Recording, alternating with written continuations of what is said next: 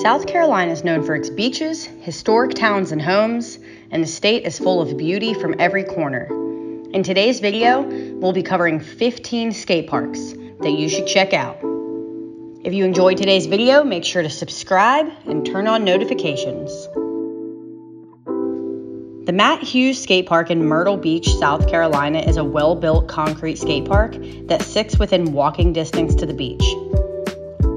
The park received a much-needed renovation in 2018, but the renovation doesn't end there. American Surf Parks, a company that builds surf and skate parks around America, is planning on helping expand the Myrtle Beach skate park in the near future. The Hot Spot Skate Park in Spartanburg, South Carolina, also received a generous renovation in 2021. The once skate light bowl has now been replaced with a concrete bowl. New concrete features have also been added to the park, including quarters, banks, and boxes, making the park durable and fun. This park has a wide range of different things for all ability. The skateboarders of Greenville, South Carolina, have been petitioning for a free public skate park for some time now. But thankfully, while things are still in the works, Mill DIY Skatepark is there for everyone to enjoy and get their session on. There have been rumors in the past about the city tearing down the DIY spot, which is extremely upsetting to the locals because there isn't anywhere else to skate. Hopefully, the Mill spot is here for years to come.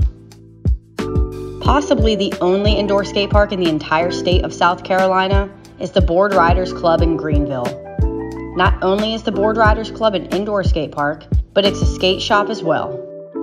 Make sure to check their website, Instagram, or Facebook for the latest hours of operation, admission, and for events. A 25-minute drive south from Greenville is the town of Belton, South Carolina, which is home to the Renewal Skatepark at Firelake. This skate park sits beautifully located in the woods on private property, so because of that, there's a small admission fee of $10. The owners are incredible people who really care about the skateboarding community.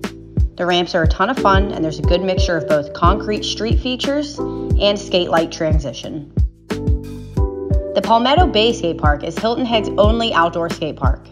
This free park is open from sunrise to sunset, and the park allows skateboards, scooters, bikes, and blades.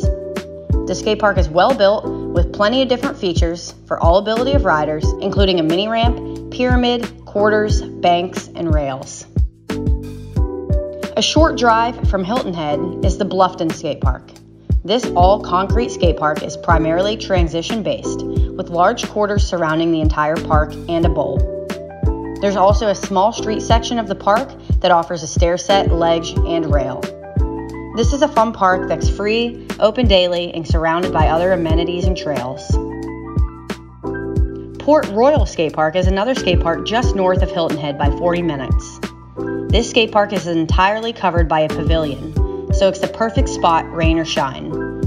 This skate park received a small renovation in 2021 where ramp surfaces and wood were replaced, making sure things are sturdy and bringing life back to the skate ramps.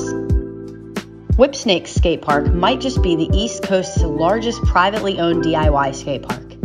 This incredibly built concrete skate park is a work of art as much as it is creative and fun. Because the skate park is on private property, permission to skate is a must before entering.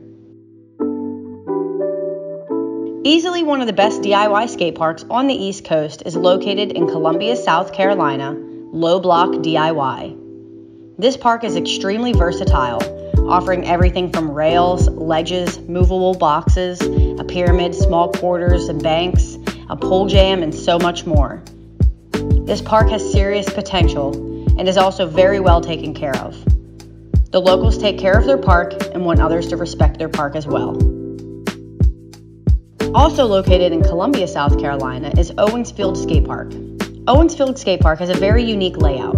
The main section of the park flows through quarters and banks, and there's a smaller section with stairs, hubbas, and rails. The park does also offer a bowl, and in 2021, Owens Field received a brand new asphalt pump track. This pump track is perfect for skateboards, longboards, blades, and bikes. The track is a ton of fun, and it's a great leg workout.